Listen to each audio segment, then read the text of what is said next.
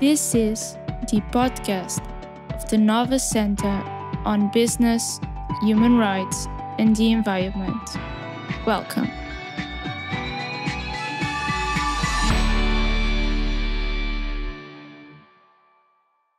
Hello, everyone. Welcome to another episode of our podcast.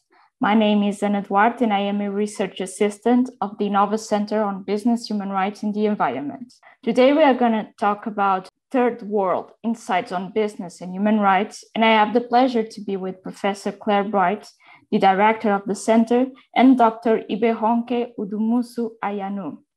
She is an associate professor at the College of Law, University of Saskatchewan. Prior to joining the University of Saskatchewan, she was a sessional lecturer at the Faculty of Law, University of British Columbia. She's a barrister and solicitor of the Supreme Court of Nigeria. Honke is a member of the editorial committee of the African Yearbook of International Law. She is also a member of the editorial boards of several journals, including the Business and Human Rights Journal, the Journal of African Law, and the African Journal of International Economic Law. She is vice chair of the Midwest Interest Group of the American Society of International Law, a scholar with research interests in local community engagements with legal and economic structures, foreign investments, human rights, natural resources, and socioeconomic development. Honke has received several competitive research grants to support her research. She has co-organized and facilitated conferences and workshops and delivered lectures and presentations at numerous events around the world. Her research has been published in several leading journals and books, and she is a co-editor of Indigenous Industry Agreements, Natural Resources, and the Law, published by Routledge in 2020. So, Honke, can you tell us a little bit more about yourself and what brought you to the field of business and human rights? Thank you, Anna, for that kind introduction. And thank you, Claire, for the invitation to share some thoughts about business and human rights today. I appreciate the work that you and Anna have done regarding today's podcast. My journey to business and human rights has been, I would say, quite predictable. It is the journey of my research since I was an undergraduate law student. And as a law student, I was quite interested in the regulation of the oil and gas industry in Nigeria. And I started conducting research on the subject. That interest has not waned over time. My master's research investigated gas flaring, which is when I added a Canadian perspective to my work. I also had the opportunity to work with researchers at the Canadian Institute of Resources Law, where I completed one of the Institute's human rights papers. And in my paper for the Institute, I focused on environmental and health rights in Africa. At that early stage, I started to actively incorporate human rights into my interest in oil and gas regulation. I made what I thought was a bit of a turn when I enrolled in the University of British Columbia's PhD program. There, my research focused on international investment law and the settlement of foreign investment disputes. It later turned out to be an excellent combination with my oil and gas research. My PhD was also a time when I began to intentionally study the interventions and roles of third world peoples and states in the international system. So my work in oil and gas, human rights, and international investment law turned out to be a perfect combination for me in studying issues that have now become part of the field of business and human rights. In my current work, I study the interventions of third world peoples and more recently indigenous peoples in the international economic system and the simultaneous implications of the system for the rights and well-being of these peoples. And specifically, this broader research focus sees me working in the intersections between international investment law, the regulation of natural resource extraction, and human rights. And sometimes my work involves exploration of each of these areas as separate areas of research. Thank you so much, Ibironke. It's a pleasure to know a little bit more about yourself. But now, the title of this episode is Third World Insights on Business and Human Rights. And perhaps it's helpful to clarify the terminology that we use. So we sometimes talk about developing countries, emerging world, third world, etc. But what is, in your opinion, the appropriate terminology to use in this case? Thank you for that question, Anna. That is a very important question and one that I think requires a podcast of its own, but I'll attempt an abbreviated response here. Rather than identify a terminology that is perhaps the most appropriate, I will talk about why I adopt the terminology third world in my work. Different people, as we know, and organizations refer to areas of the world by different terminologies. And one thing that I have learned in the course of my research is that naming is important. I work in the third world approaches to international law, also referred to as TWIL tradition. And a lot of my work is informed by the importance of examining global issues from multiple lenses, especially those that may not be the dominant views. And in terms of TWIL, third world approaches to international law, I must hasten to state that there isn't one TWIL perspective, but many TWIL and other third world scholars adopt the third world terminology. In the TWIL tradition, the third world isn't necessarily only or necessarily a geographical location. For scholars like Professor Rajagopal, one should think about the third world as what he calls, and I quote, a counter-hegemonic discursive tool. It is what Professor Okafor calls a crucial analytic category, and that's his language, crucial analytic category. So from scholars such as Professor Karen Mickelson to Professors James Gaffey and Macau Mutua, we garner that adopting the third world terminology allows us to think beyond singular economic, political, or geographical terms. It permits us to situate relationships in the international system in the context of history, experience, and sometimes resistance. It is ultimately what I've referred to in my work following the insights of these scholars as a site from which an alternative legal order that is representative of the experience and positions of all peoples can be imagined, created, and launched. But of course, sometimes one attaches a particular geographical location to the third world, but it isn't really only about geography. It allows us to imagine beyond single economic, political, or geographical terms. Thank you very much for that very insightful answer, Ramke. And I was wondering if you could maybe now give us a bit of a background on earlier views that may have informed the business and human rights movement, in your opinion. Thank you for that question, Claire. I'll continue, as I respond to that, I'll continue from my discussion regarding the third world.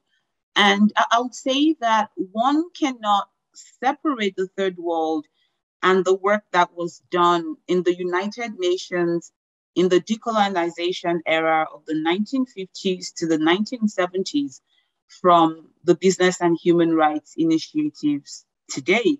Of course, there are differences. They're quite different, I must say. One of the things that are still similar is the location of a lot of this discussion, which is the United Nations. But in terms of content, there are differences. But we can locate the antecedents of today's business and human rights movement in this era. And During this time, third world states adopted the United Nations as a forum for seeking changes to the international system. At this time, third world states were looking for a lot of changes to the international economic system.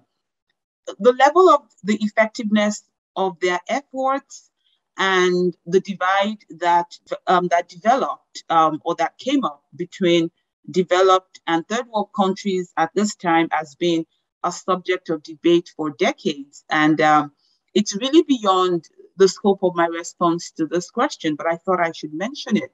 Rather, in response to that question, I draw connections between today's business and human rights initiatives and earlier efforts to regulate the activities of businesses. Third world states were important in the adoption of the Declaration on the Establishment of a New International Economic Order at the United Nations General Assembly in 1974. And that declaration viewed the technological advancement that had occurred prior to that time favorably, but it noted that the issues that we readily acknowledge as human rights violations today were obstacles to the advancement of third world states and peoples. And it also listed the regulation of transnational corporations as one of its applicable principles.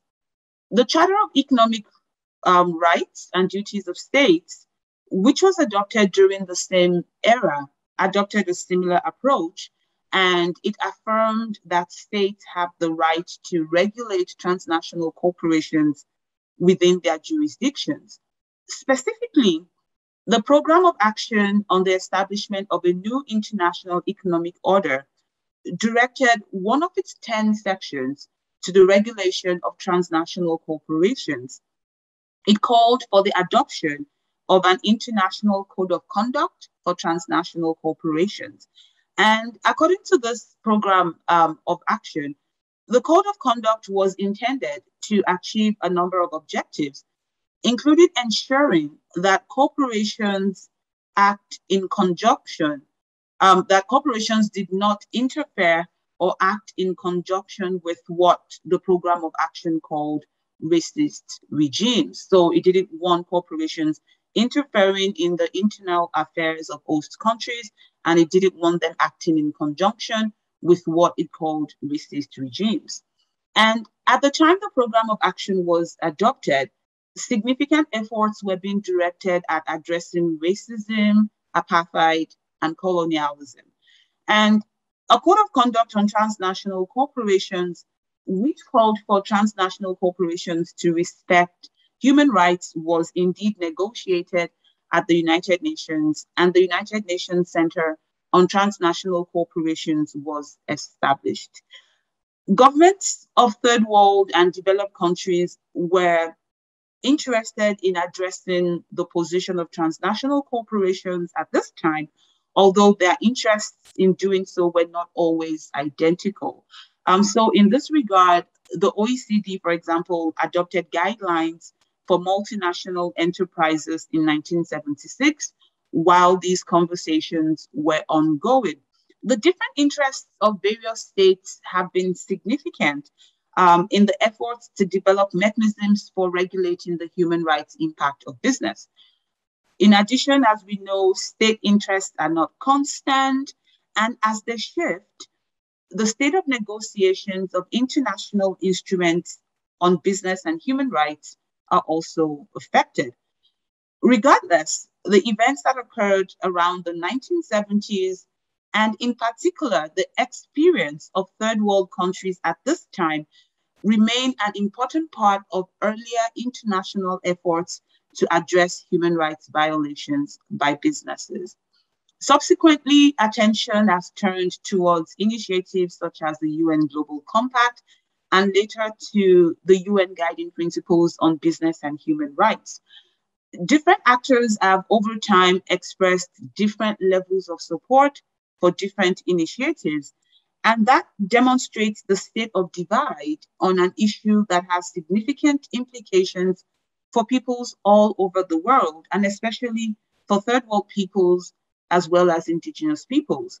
So from calls directing attention to transnational corporations that I have briefly outlined in my response to your question, Claire, the international community has now proceeded to debating a binding instrument on business and human rights. So we keep seeing over time a development of the initiatives directed at business and human rights. Thank you very much, Ronke, for this answer. And I was wondering if you could tell us, in your view, what are the possible contributions from the third world to business and human rights right now? That's a very important question, Claire. Thank you for that question. And I'd like to start by recalling what Professor Gathi had said in his 2020 Grotius lecture. In that lecture, he noted that the third world is what he called an epistemic site of production of knowledge. And he was talking about how the third world is an important site of production of international knowledge. And in responding to your question about the possible contributions of third world countries to business and human rights at the moment, we can consider these contributions, I would say, under two broad headings. And that would be first, contributions from third world states, and second, contributions from third world peoples and local communities. My work often considers the positions of local communities, so I would like to continue that approach in my response to this question. But before I look at the position and contributions of local communities to business and human rights today, I'd like to start from the contributions of third world countries. Initiatives by third world countries regarding the regulation of businesses within the international system is not new, as I had mentioned in response to, I believe it was Anna's question earlier. On contemporary contributions, I would like to draw some examples from United Nations initiatives, as well as some examples from Africa. At the United Nations level, the negotiations right now of a business and human rights treaty, and third world countries were essential in the adoption of the resolution of the Human Rights Council that established the open-ended intergovernmental working group on transnational corporations and other business enterprises with regard to human rights. And many third world states have also participated in the ongoing negotiation of the legally binding instrument on business and human rights. That is the legally binding instrument to regulate in international human rights law the activities of transnational corporations and other business entities. The African Commission on Human and People's Rights specifically has offered some insights on this, on these negotiations. The African Commission prepared an advisory note to the African group in Geneva on this legally binding instrument. And in preparing this note, it relied on its working group on extractive industries, environment, and human rights in Africa. And I should note that this working group is also one of the examples of the engagement between African countries and business and human rights issues. But in the advisory note specifically, the African Commission adopts the view that while the current legal regime is important, that current regime cannot fully address the imbalance in power between any obligations that transnational corporations may bear and what the Commission calls, and I quote here, the gravity of the impact of their operations and the scale of power they wield, end of quote. So for the African Commission, this imbalance and other issues can be addressed through a binding legal framework that accounts, amongst other things, for the position of vulnerable peoples. So in this advisory note, the African Commission offers some guidance on some of the contested parts of the drafts of the legally binding instrument. And it also outlines principles that it considers important to the debate. To draw another example from Africa, the African Union some years ago began conversations regarding a draft policy framework on business and human rights. And in addition, and this has been the subject of commentary in recent years, African countries have been leaders in adopting instruments in the foreign investment area, specifically that include human rights obligations for foreign investors. Some examples include the bilateral investment treaty between Morocco and Nigeria. There's also the Economic Community of West African States, ECOWAS Supplementary Act on Investment. These are instruments that are often cited as examples of instruments that are leading the position on human rights obligations of investors. Beyond contributions from third world states, though, third world peoples and local communities seek accountability for the human rights violations of businesses. And some of the efforts of these communities have been the subject of commentary in the last few decades. And in particular, the first half of 2021 has witnessed decisions of courts in the United Kingdom and the Netherlands. And these have also been the subject of commentary. For decades, third world peoples have been trying to seek remedies for harms that they have suffered in the courts of the home states of foreign investors. So they initiate actions in the courts of the home states of foreign investors. And in the last few years, courts in these states have started to assume jurisdiction to hear these cases. And in the case of Nigerian Farmers and Shell, before the Dutch Court of Appeal, a decision was delivered on the merits earlier this year. Decisions of the United Kingdom Supreme Court in Lungowe and Vedanta in 2019, which involved claimants from Zambia, as well as Opabi and Shell in 2021, with claimants from Nigeria. They're beginning to define the state of the law in that jurisdiction on the liability of parent companies and their subsidiaries. These cases are, however, not only being heard and decided in European courts.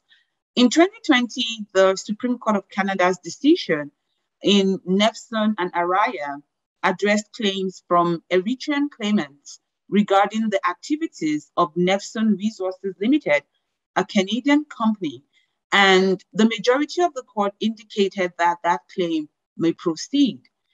These cases are just examples of some of the cases, and the cases have adopted a variety of arguments that are helping to shape the scope of legal accountability for human rights violations.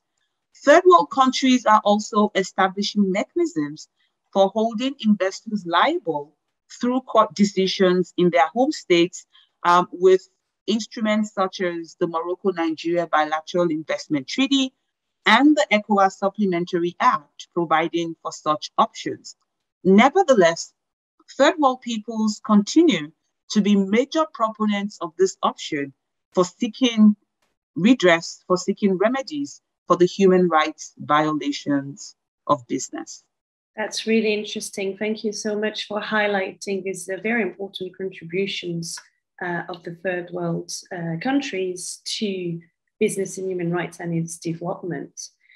Thank you very much for this, Ronke. And as a last question, I would be interested to hear a bit more your thoughts on why you think it's not only useful, but also necessary for the developing world to be part of this conversation, to be part of this business and human rights conversation going forward. Thank you very much for that question, Claire, and for all the questions so far. As I mentioned in response to one of the earlier questions, third world states and peoples have pioneered and articulated innovative positions in international forums for decades. And we won't be able to go into those cases in this podcast.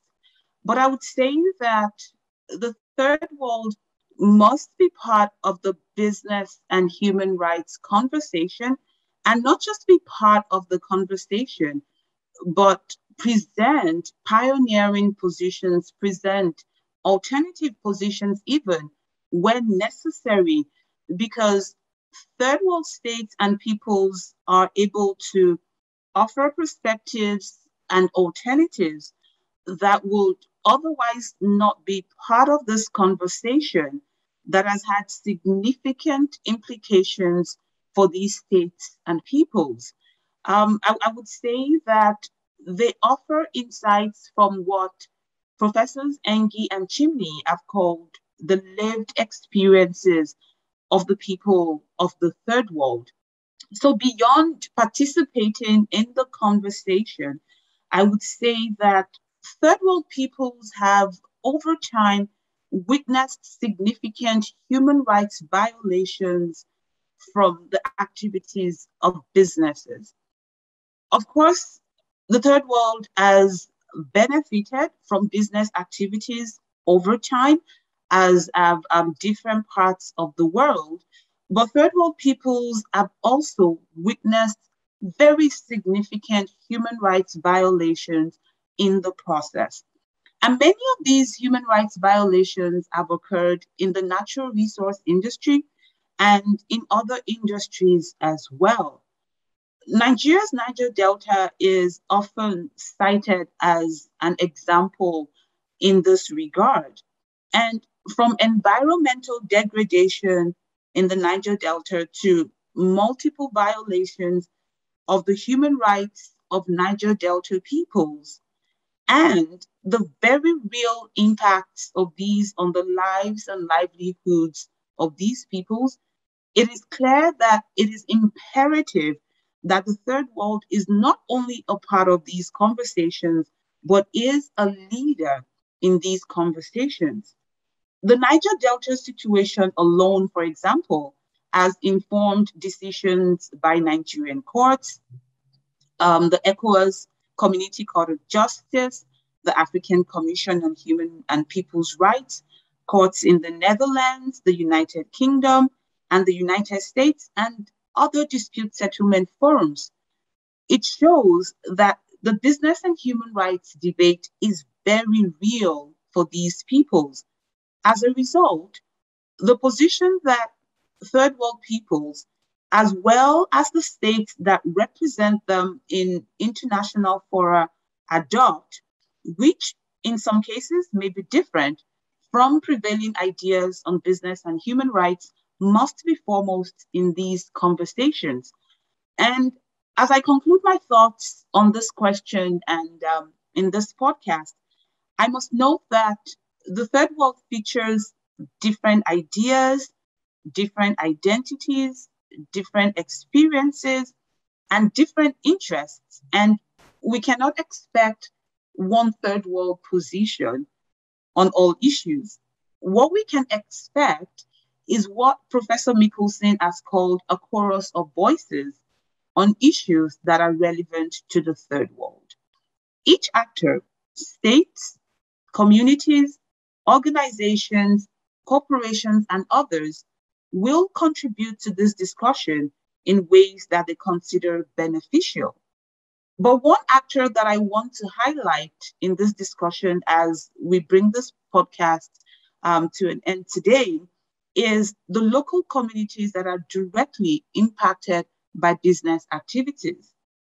They have been a group of actors that have been constant in the positions that they have adopted for a long time.